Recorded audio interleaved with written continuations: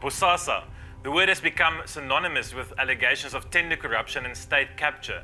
But who exactly is this company in the spotlight at the Zondo Commission, and why should you care? The word Bosasa means the future in northern Sotho.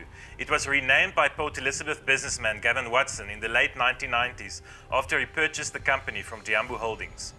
Diambu Holdings was owned by a trust belonging to the ANC Women's League. The company's first tender was to operate the repatriation camp Lindela for Home Affairs. Watson is one of 4 brothers.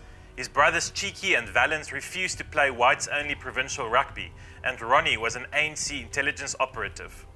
The Watsons are close to the ANC, and Bosasa has donated money and facilities to the ruling party in the past. In 2006, the media revealed links between Bosasa and the leadership of the Correctional Services Department that was handing out multi-million rand tenders to the company.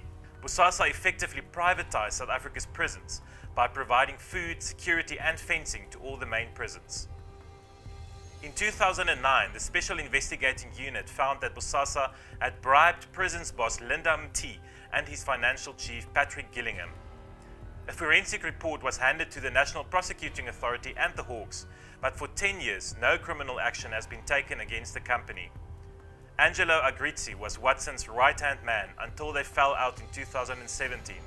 Agrizzi has now turned against his former boss and is spilling the beans. The money that people got from the safe was bribe money.